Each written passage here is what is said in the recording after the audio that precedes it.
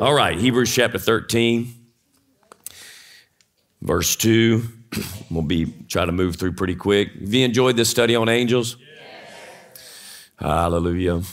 I feel like there's so much more, and we're probably just scratching the surface, but it's good for us just to scratch the surface. Right.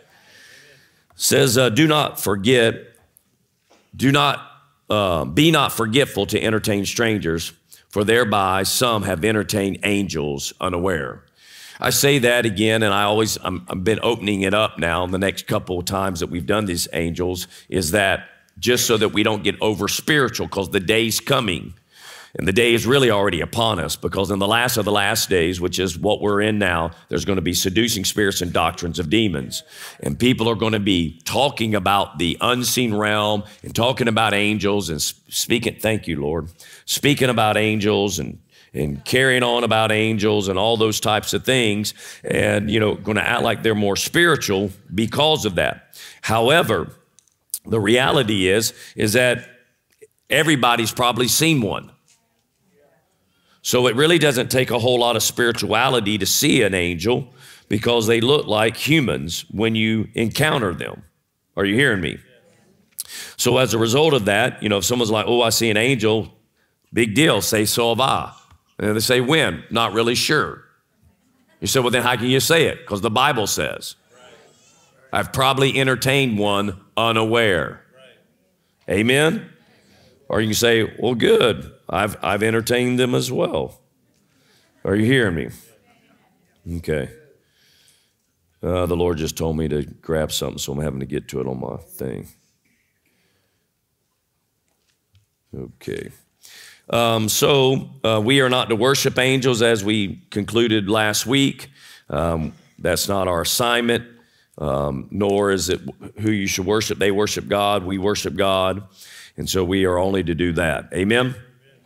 Today, we're going to take a time to really just deal with one aspect, though I do want to say one thing at the very end, but I really want to focus on this aspect of the angels, and that is the armies of God, okay?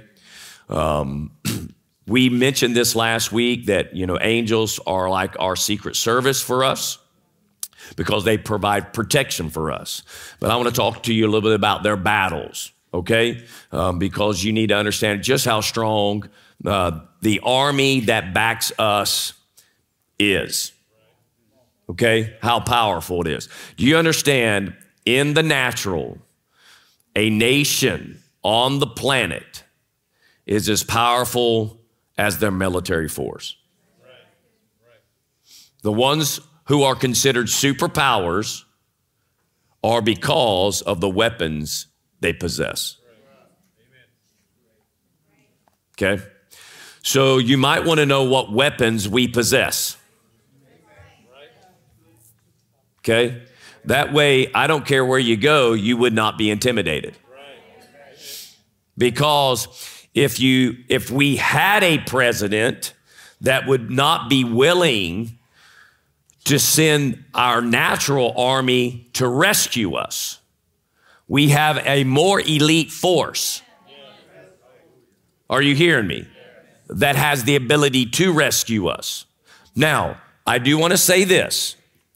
I understand there are going to be martyrs. Are you hearing me? So nowhere am I saying that you can eliminate your chance of ever being martyred. I'm not going to say that, because many become martyrs. Okay, not all of us, but many.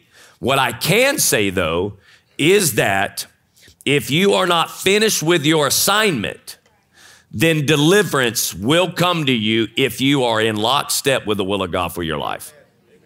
That I can emphatically say, because those that were doing the will of God, and if their assignment was not done, God would always intervene their protection so that they could finish the assignment. Okay? All right, because Peter died a martyr. Paul died a martyr.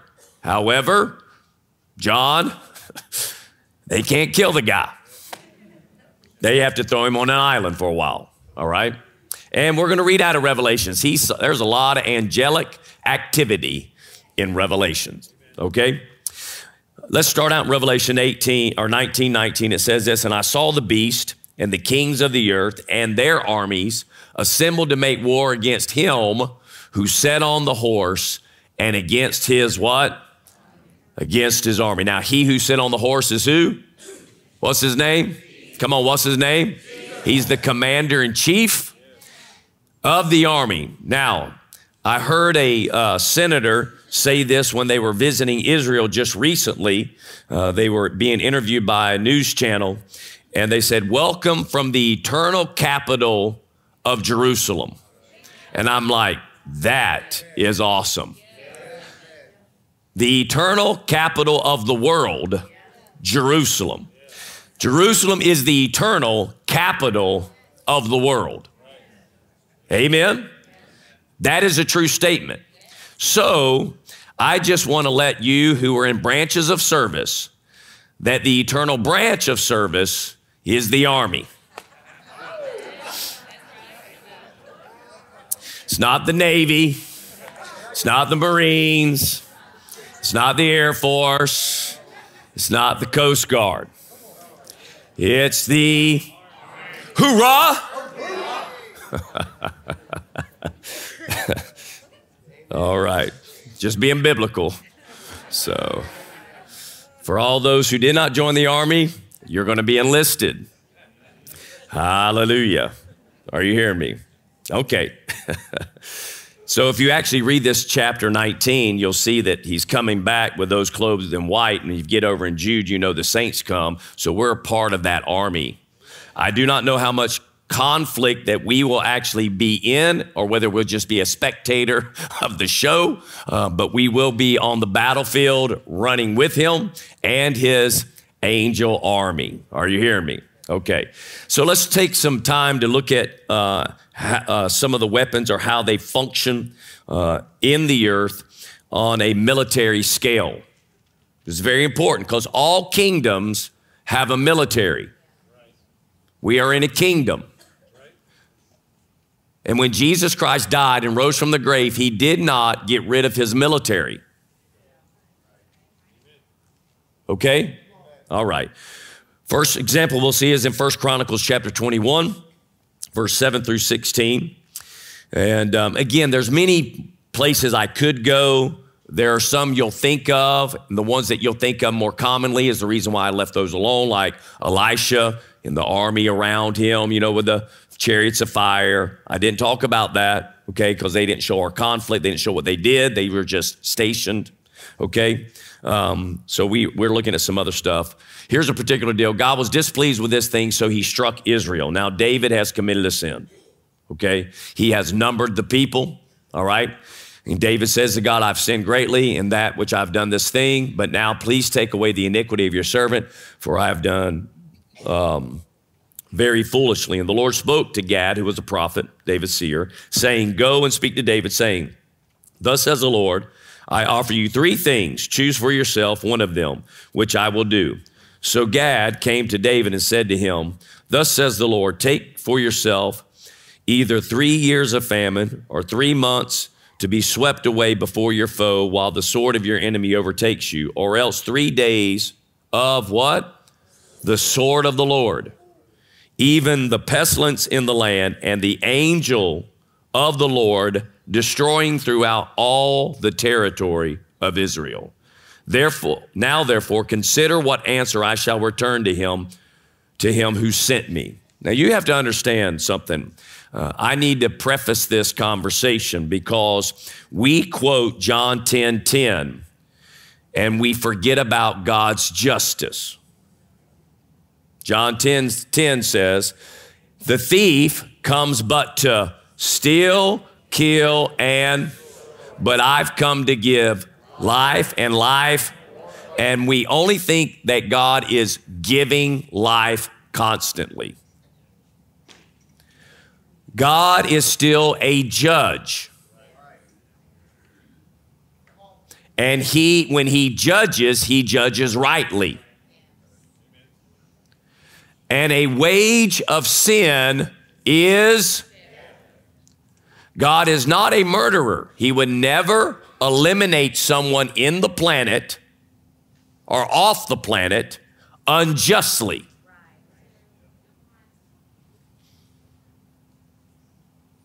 In essence, they have been rightly judged. All evidence is against them, and God can act. Now, David is one person in Israel, and what was interesting when I was doing my Bible reading today concerning a particular king, Josiah actually, he instituted the Passover. He said it hasn't been done since the Judges. And that hit me for the first time. As many times I've read through the Bible, I'm like, King David didn't do a Passover. I mean, this is a guy after God's own heart. But he wasn't so close to the law of Moses that he kept the Passover and made his kingdom do it. But King Josiah did. Said, this hasn't been done since the Judges. Yeah, very interesting. Anyway, so David's got this problem. Verse 13, David said to Gad, I'm in great distress. Please let me fall into the hands of the Lord, for his mercies are very great, but do not let me fall into the hand of man. So again, if judgment's coming, let God put it out. I'll go with God. And you know what? You should always go with God. I said you should always go with God. So the Lord sent a pestilence. Who sent it? The Lord did. Now, this is because of judgment. On Israel, 70,000 men of Israel fell. 70,000. That's pretty quick. And God sent an angel, here you go, to Jerusalem to destroy it. But as he was about to destroy it, the Lord saw and was sorry over the calamity and said to the destroying angel, it is enough. Now relax your hand. And the angel of the Lord was standing by the threshing floor. Are you seeing this? So then David, look in verse 16, lifted up his eyes, saw the angel of the Lord standing between earth and heaven with what? With his drawn sword in his hand stretched out over Jerusalem. Then David and the elders covered with sackcloth fell on their faces. So this angel has a sword. If you continue to read this, you'll see that the Lord tells him to stop, put his sword in a sheath, okay?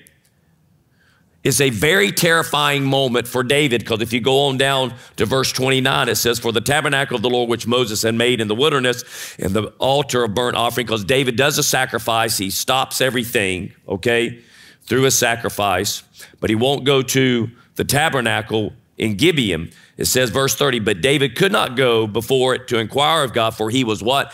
Terrified by the sword of the angel of the Lord. Now, David has been in so many battles. He has faced sword after sword. In fact, one sword he faced, he said, there's none like it, which was Goliath's, because he ended up using it at a different time, you know, when he was running from Saul, and he ended up, you know, finding the priest, and he said, man, all I got here is Goliath's sword. He said, man, ain't nothing like it. I'll take it, right? But man, when he saw the sword of the angel of the Lord, he was terrified. Terrified. Notice one angel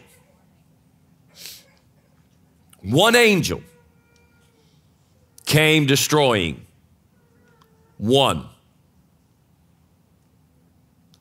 God doesn't have to dispatch, and as we talk about this, I want this thought to hit you. When Jesus said, Peter, don't you know that I could call a legion of angels down right now? I want you to keep that in context as we see the army of the Lord, or the angels of God's army. The next one, we'll go to 2 Kings chapter 19, verses 32 to 35. Therefore, says the Lord concerning the king of Assyria, he will not come into this city or shoot an arrow there, and he will not come before it with a shield or throw up a siege ramp against it. By the way he came, the same way he will return, and he will not come to this city, declares the Lord. Okay? Obviously, this king has been touting through his, messenger that, no God of any other kingdom has been able to stop me. Do you really think your God's going to stop me? You know, and finally, through prayer with King Hezekiah and things going on with the prophets, the Lord's like, he ain't coming, right? So verse 35, verse 34, I guess I'm on 33, sorry. By the way, he came, verse 35, for I will defend this city to save it for my own sake, for my servant David's sake. And that's a powerful statement, man. I mean, the Lord there's his mercies. Are you hearing me? And because Jerusalem will eventually fall because of the immorality. However, he goes back to his name, and then he goes back to David. Verse 35, then it happened that night that the angel of the Lord went out and struck how many? 185,000 in the camp of the Assyrians. And when men rose early in the morning, behold, all of them were dead. Now, obviously not all were dead because men rose. The question is, who died? Right? Well, good news. Good news is because when you read the Bible completely, you understand 1st and 2nd Kings, they deal with certain things about the kings, but then you got 1st and 2nd Chronicles that deal with information about the kings as well. So turn to 2nd Chronicles. In 2nd Chronicles chapter 32 and verse 21, it says this, same context, same time frame, just a different writing, says, and the Lord sent an angel who destroyed, who did he destroy? Every mighty warrior, commander, and officer in the camp of the king of Assyria. So of the 185,000 who died, everyone that was considered a mighty warrior, their best warriors, their commanders, and their officers, one angel killed them all. So he returned in shame to his own land, and when he entered his own God's temple, his sons killed him. Amen. So again, we have in our kingdom angels that are tasked with assignments to protect. And our arsenal, or how they function. Because again, you know, what if Iran gets a nuclear bomb? Big deal. I understand the implications if it goes off. But again, God has got some stuff that is mind-blowing. And what's crazy is God functions, it seems like, in primitive. Because it's like swords, right? You know, you're thinking, don't go to battle with me. I'm going to pull out my AR. Well, you're not going to stand very well in front of an angel. Because first of all, your AR is not going to penetrate him in the first place, right? You'll be out of clips and he'll gut you.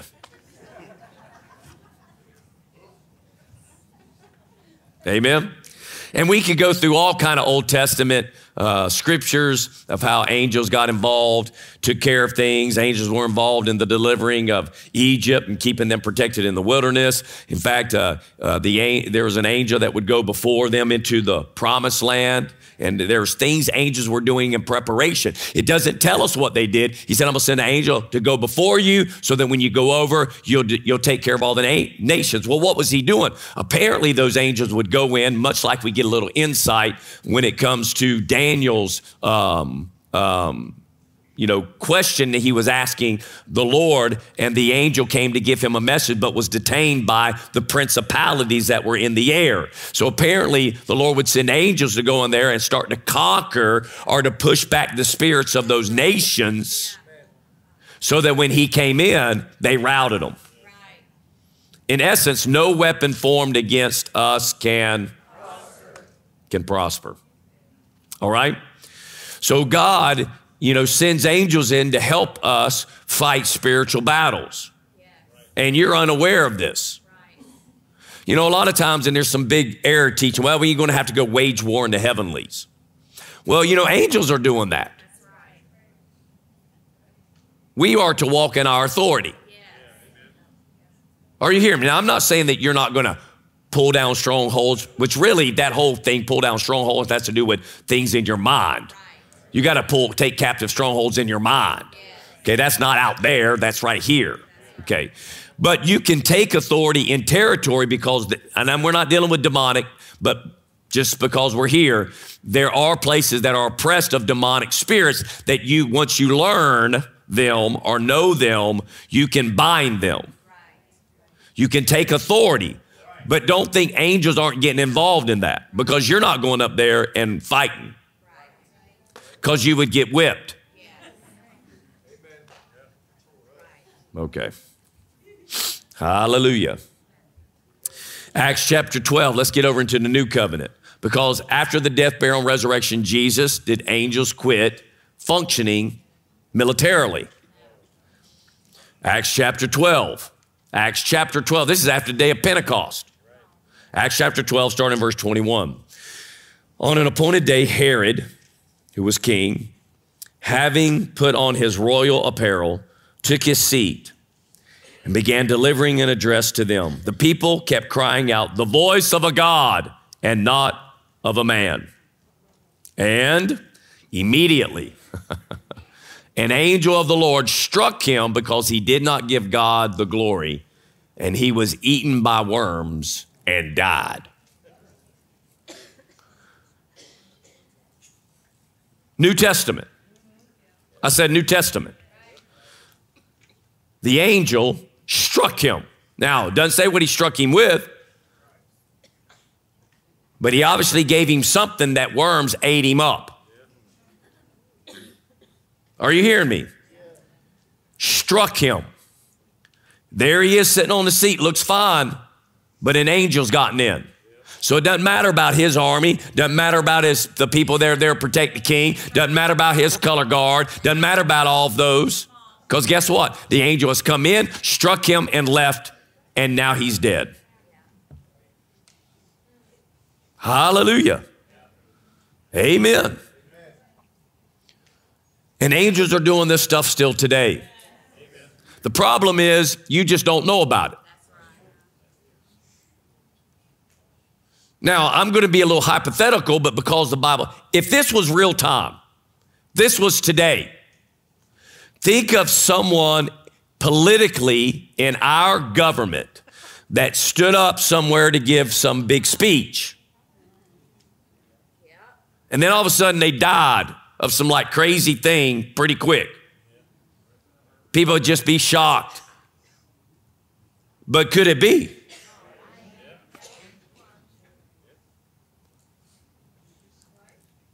Could it be that all of a sudden they were here, now they're gone? They all of a sudden was struck with this. They died of this. And we just think that's part of it, didn't know they had it. But an angel could have said, "We're done with you.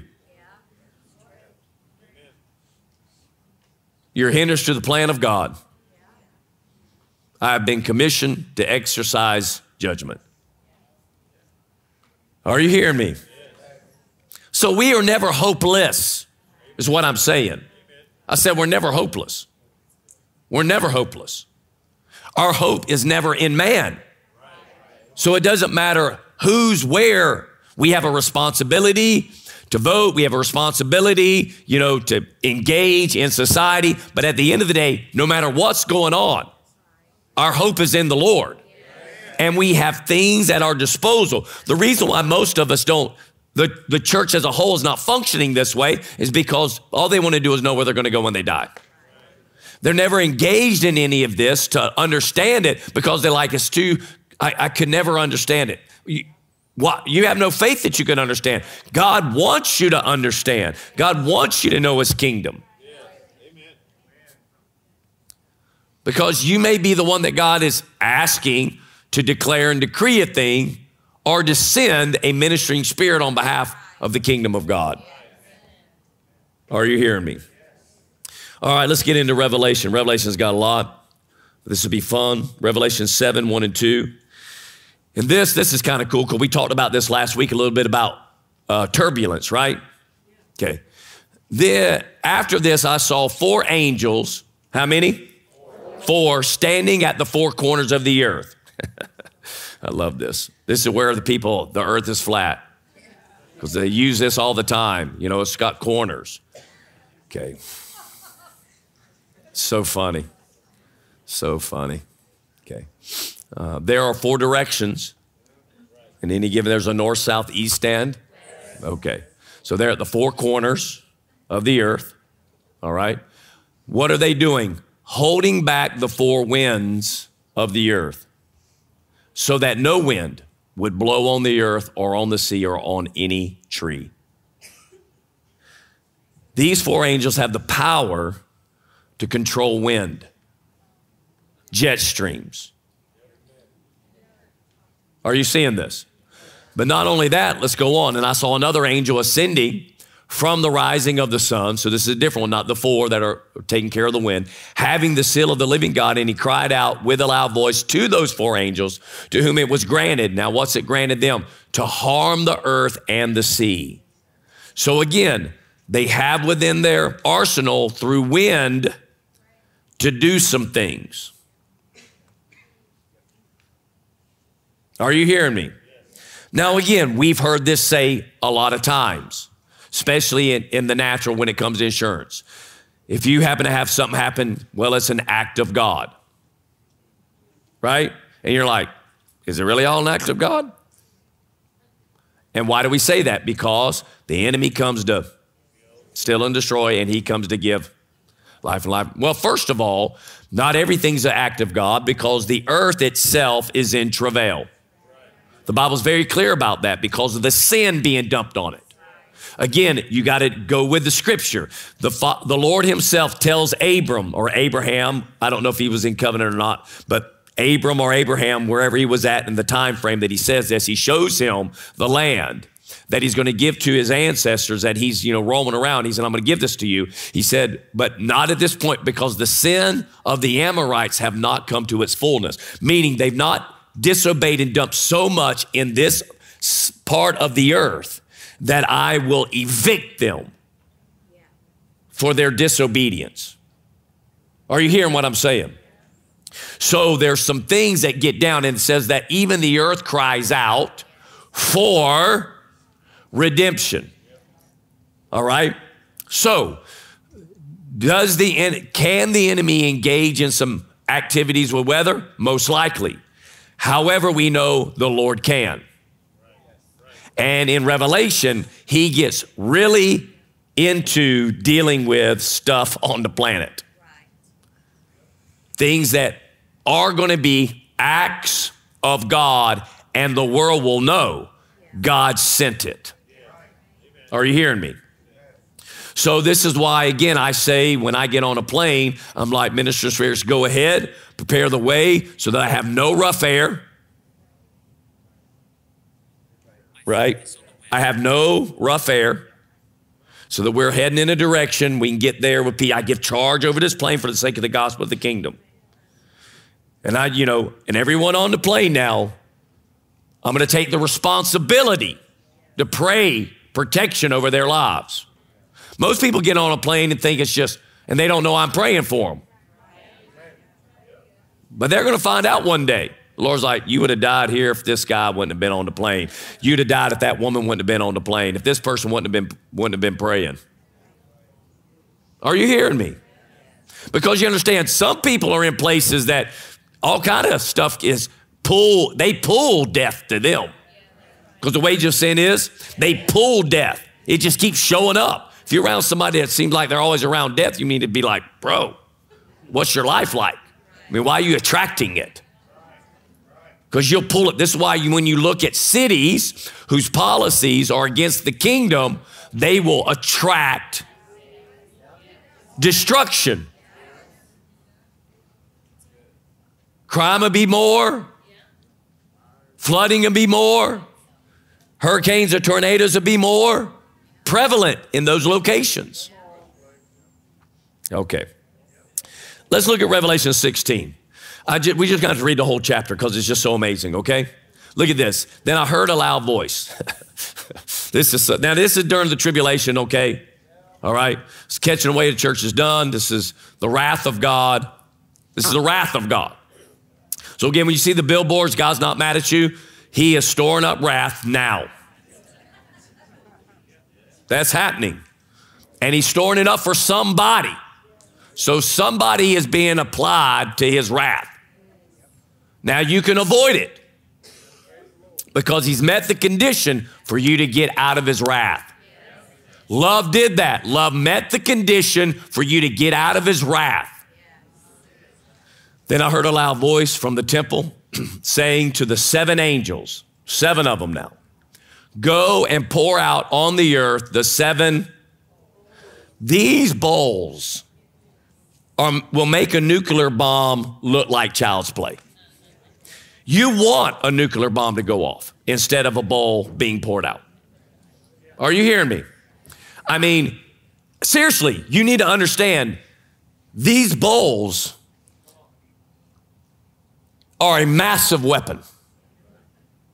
The 7 bowls of they're called the wrath of God. Let's go on. Verse 2. So the first angel went and poured out his bowl on the earth. Now, when he does this, look what happens. It became a loathsome and malignant sore on the people who had the mark of the beast and who worship his image. In essence, a virus took over everyone with the mark of the beast. A plague. Right? So when he pours that out, all of those individuals are affected by it. It doesn't matter where you're at. He releases it in the atmosphere and it finds you. Number 2, verse 3, the second angel poured out his bowl into the sea, and it became blood like that of dead man. And every living thing in the sea, what? Died. It reminds me of that movie, Sahara. Anybody see the movie Sahara? In Sahara, you know, they had that little, leakage that was happening because some nuclear waste was going to get in the water supply, and then when it supposedly, if it hit the ocean, then it's going to be catastrophic.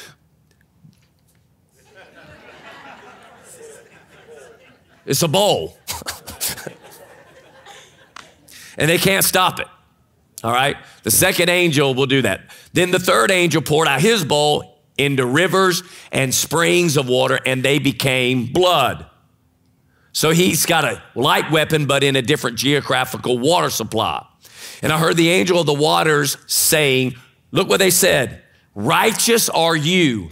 You are who are and who were, O Holy One, because you judged these things. Look at that, verse 6. For they poured out the blood of saints and prophets, and you have given them blood to drink. They deserve it.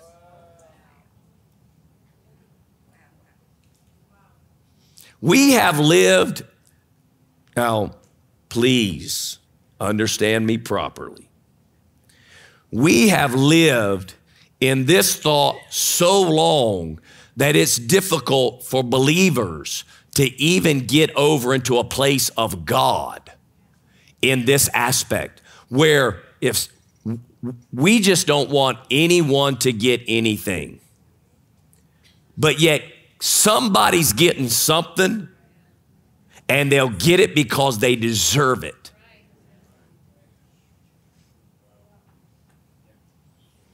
And you starting to feel guilty. Well, man, they deserve that. Well, but do they deserve it? Because again, especially when you know how many times someone has had the ability to not be in the position they're in, yet they constantly choose to stay there. My point is that if you see somebody reaping what they sowed, I'm not saying you can't stay. Lord, have mercy. But at the end of the day, it's not ungodly to be in a position of, they deserved it because God is righteous. Now, again, we've taken this grace message so far that we act like God doesn't judge in the New Testament. But we know that's not true if you actually read Scripture. He's done it in his church with Ananias and Sapphira. He's obviously done it with King Herod, openly judged at that juncture. I mean, he did crazy stuff like, through Paul, blinding a sorcerer for a time frame. That doesn't seem like that's mercy, but he's getting what he deserves. He said, man, you keep making the way crooked. You're not going to see anymore. You're constantly disrupting the path of God. You're going to be blind now. And you know what? God wanted him to do that. And we act like those options are negative when what if it caused that person to repent then?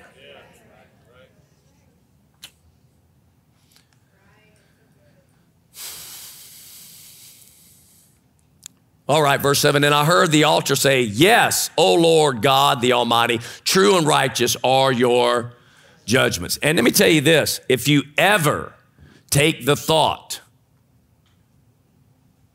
I couldn't do that, you are thinking demonic. When you read a passage of God judging and you think, I wouldn't do that, that is a demonic thought because you're trying to put your thought above God's righteous thought. That is a demonic thought. The devil is on a path of deception with you that you can do it better than the one who cannot fail. And it's amazing because here, in this life, I've seen it so many times of how, it's so easy for people to say, don't judge me, right? However, so many are, the ones who say it are just as easy, quick to judge a situation with very little information. Or with one side and never get another side. And we'll just entertain. And usually those individuals because they want it to be what they're hearing. So they don't want to ask the other side. Okay? All right, verse 8.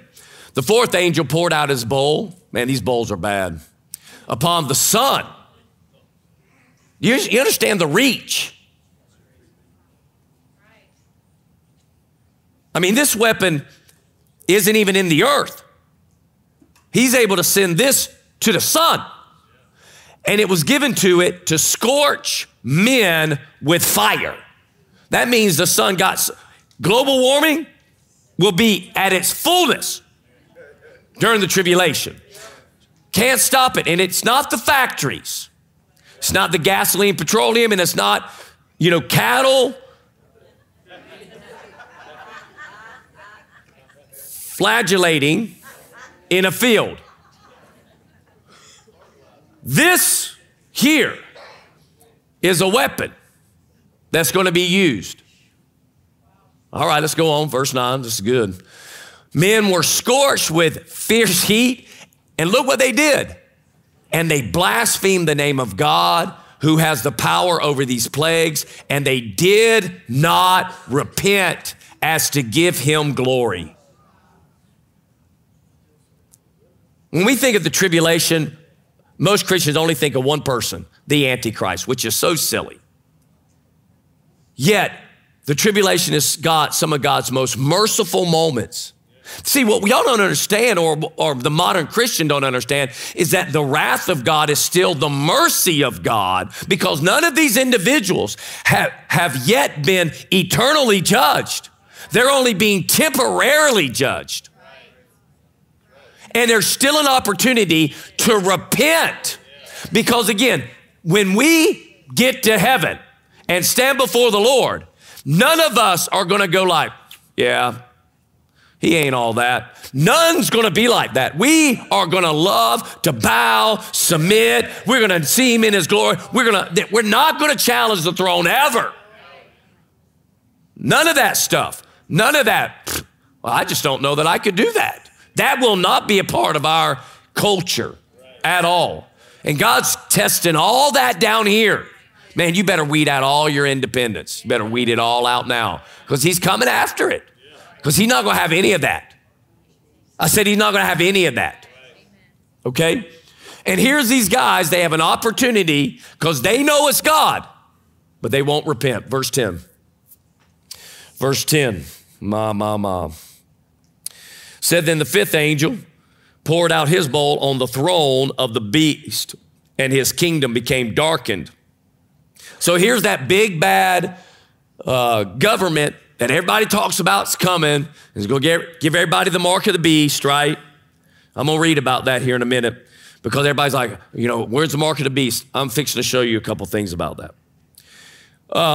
But here's this, you know, terrorizing government of the planet, and the fifth angel pours out his bowl on the throne of the beast, and his kingdom became darkened, and they gnawed their tongues because of the pain.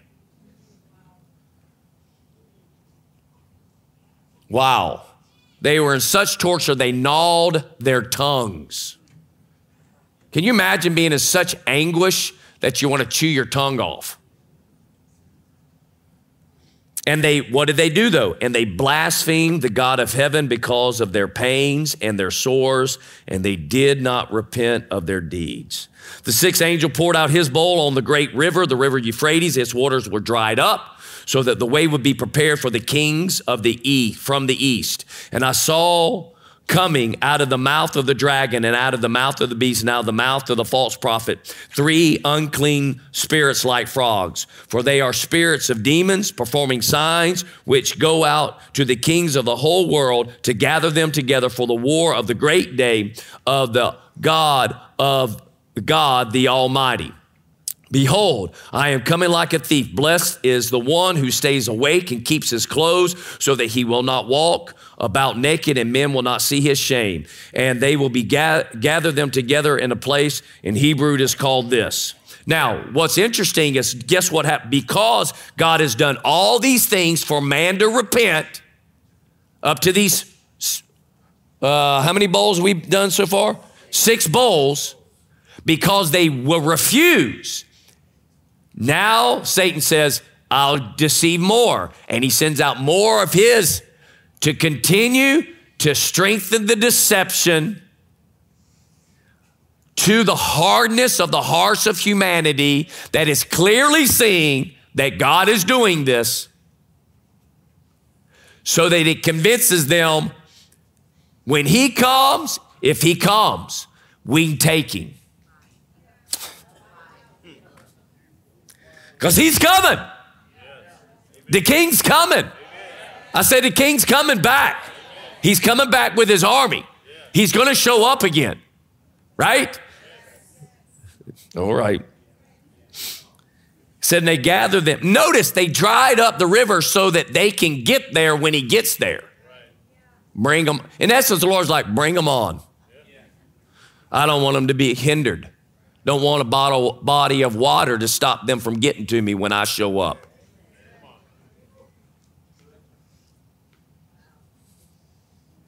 The seventh angel poured out his bowl upon the air. This is in the atmosphere. And a loud voice came out of the temple from the throne saying, it is done.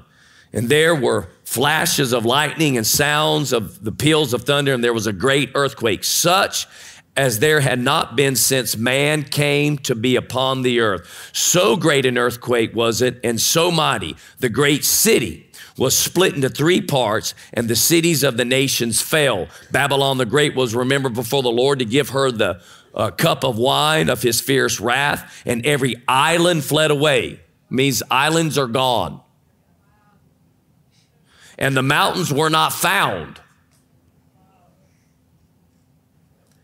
And here, listen, look at this. And huge hailstones, about 100 pounds each, came down from heaven upon men, and men blasphemed God because of the plague of the hail, because its plague was extremely severe. Wow. Are you hearing me? Do you understand the powerful army that's in our kingdom, that serve our king, that obeys his commands? Nuclear weapons can be everywhere. You understand? Our army can get into every place they're hidden because they know where they're at and can disarm them. They can do that. Are you hearing what I'm saying? They can disarm them completely. Nowhere in Scripture Although there talks about, fire falling from heaven, some people believe that some nuclear bomb is going to go off and a situation is going to occur based upon that. Cannot tell you that. I can tell you that the Lord uses some other things. He sure could bring an asteroid down into the planet himself, because God tends to use things man doesn't make. So I'm under the impression that we're not going to have a nuclear issue on a global scale is what I'm saying. Because God is the one who's going to finalize. Listen, man can't control Earth in the context of planet Earth, because the earth is the Lord's. Sin is there, and he's going to revitalize it. And we're going to get a new earth. But he sets it. He sets it. This is why you should never take fear of the things that are being reported, because we don't live just in this natural realm. We have a kingdom that is beyond this realm, but in this realm, and we have access to angels that can infiltrate this realm and are in this realm right now that are working on our behalf. Now, I want you to see this, because when I read this, I thought, I'm going to close with this thought. This is the Tribulation Commission. Now, when I say commission, what do you typically think of? The Great, right? And who has the Great Commission? We do. We've been given the Great Commission. And what is the Great Commission? To go into all the world, preach the gospel of the kingdom. Okay? We're to preach the gospel, but it's the gospel of the kingdom into all the world as a testimony, and then the end will come. And that Great Commission is to heal the sick, raise the dead, cast out devils. If we drink any deadly poison, it won't harm us, right? Freely we receive, freely give. Praise the Lord. We're to make disciples, not converts. Are you hearing me? Okay. Well, there's a tribulation commission, because the question is always asked when the church is called up, who's preaching? Well, anyone left behind can preach that knows. So will man be talking? Yes. Will he be preaching? He will. But man is not the only one preaching in the tribulation. Angels cannot do it in this one. As we've seen, Cornelius had an angel come to him and said, send for Peter. The angel didn't preach the gospel. Peter came and preached the gospel, right? Are you hearing me? Okay. So angels are obviously talking to people to contact other people who will come and preach the gospel. But in Revelation chapter 14, starting in verse 6, Tribulation Commission. And I saw another angel flying. Doesn't say he had wings. It's just Superman, all right? Which is really super angel, just an angel. I saw another angel flying in mid-heaven, having what? An eternal gospel to what? To preach to those who live where? To those who live on the earth, and to every nation and tribe and are you hearing me? So during the tribulation, these people don't have a traveling problem. So I don't care that you go to a one world government. Oh, y'all don't want to hear that. When the whole one world government comes and then they control all the currency and they control all the movement, the Lord's like, no problem. I got some angels I'm on commission to go ahead and start speaking on my behalf now. Are you hearing me? God's not intimidated, right? Which means man is without excuse constantly. No human is ever at a disadvantage of knowing about Jesus. Ever. Any human that dies in their sin chose to. And they'll deserve the judgment they're getting. Because love met every condition so they would not have to, but yet they still rejected it. So, next verse. Then he said with a loud voice, this is what he's saying. We're going to get a little bit of his preaching. We know it's preaching already. Fear God. Give him glory. So again, you understand, while 7 seals, these things are going on, he's talking. And he's having this conversation before the 7 bowls. He says, fear God, give him glory, because the hour of his judgment has come. So you understand, when these bowls are coming out, it's not like they don't know. He's already been forewarned, giving you an opportunity to get out of this deal. Because this is why they know this is God doing it. His judgment has come. Worship him who made the heaven and the earth and the sea and the springs of water. This is what he's preaching. Let's go on. And another angel, a second one. So we got 2 preachers. Followed, saying, fallen, fallen is Babylon the Great. She who has made all the nations drink of the wine of the passion of her immorality. So he's talking judgment. He ain't going like, well, you know what? I don't want to talk about this city. You know, I want to give everybody, I don't want to offend them. He tells it like it is. Let's go on. Verse 9. Then another angel, a third one, followed them, saying with a loud voice. I mean, this is a loud voice, people. Everyone on the planet hears this. It's like when you go to those other countries and somebody's driving in the car, you know, and they're on the speaker and they're blasting the neighborhoods. This happens in Latin America a lot, right? And they're preaching the gospel all the way out. I mean, these angels are going to be in the mid-heaven doing this. And it says, saying with a loud voice, look what they say now. If anyone worships the beast and his image and receives a mark on his forehead or on his hand, he also will drink of the wine of the wrath of God, which is mixed in full strength in the cup of his anger, and he will be tormented with fire and brimstone in the presence of the holy angels and in the presence of the Lamb. So guess who's telling them not to take the mark? And Christians are walking around. Is that the mark? How do I know if I have it? Is the technology here? Yes. Yes, it is. And in this dispensation, you actually have the Holy Ghost in you. You're not going to be tricked. Those who take it know they're taking it. But in the tribulation, they're announcing, you take it, this is what's going to happen. They're warning them. Has anyone heard an angel fly through and say this yet? No, so we're not in the tribulation. So don't be worrying about it. Right? Because people, again, what do they say? They say, well, the church, not sure if it's pre-trib, mid-trib, or post-trib. A lot of people are banking on the post-trib. I'm not going to be here when angels are in the mid-heaven.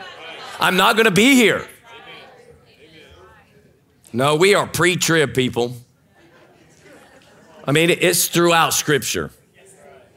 There is a mid-trib, though, a mid-catching away, and that's with the 2 witnesses. Because they leave in front of everybody. After they've been in the street doing all kinds of miraculous things by the king, and then they kill them, and they're like, see, we can take care of the people, we can kill people, leave them out there, let everybody, and they give them presents out. And then on the 3rd day, they raise up. Now, why does that happen? It's to let them know this is what Jesus did. You understand, if anyone was ever doubting whether a person could be raised in 3 days, he sends 2 witnesses to prove that point. Think about that for a moment. They're preaching about Jesus. They're preaching about Jesus. They're preaching about the wrath. They're talking about, they've been hearing all their life that a man raised from the dead 3 days, 3 days, 3 days, 3 days. The whole world's watching them. They hate them. Then when they die, they rejoice, give out presents, and then in 3 days, they raise up. And then they watch them go. That's 2 in the mid-trib. The church goes in the pre. All right. Then verse 11, the smoke and their torment goes up forever and ever, and they'll have no rest day and night. And those who worship the beast and his image and who receive the mark of his name. Do you see this? This is amazing. He's telling them, if you take the mark, you'll burn forever in the lake of fire. Don't do it. Right? Verse 12. Here is the perseverance of the saints who keep the commandments of God and their faith in Jesus. And when I heard a voice from heaven saying, right, blessed are the dead who die in the Lord from now on.